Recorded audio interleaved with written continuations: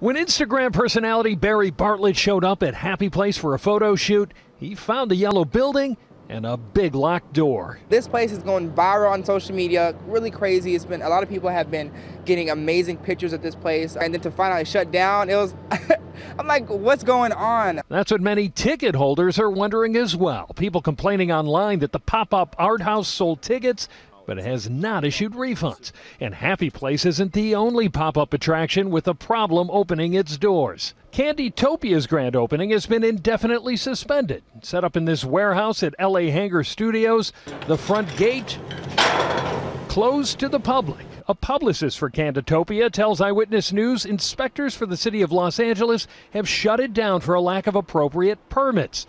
A Department of Building and Safety official confirms that both attractions are barred from opening because temporary use permits were not issued.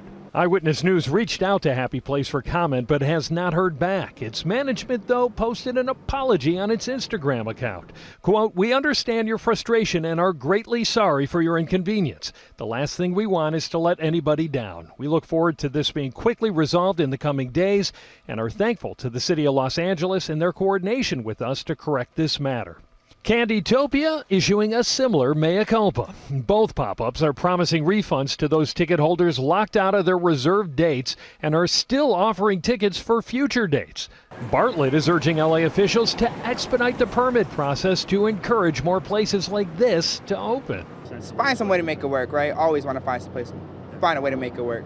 Now, we should note, city officials tell us that Candytopia has been working with the city to acquire the necessary permits, but the city also tells us Happy Place has not. In fact, they say Happy Place operators haven't even applied for a use permit yet. In downtown LA, Rob Hayes, ABC7 Eyewitness News.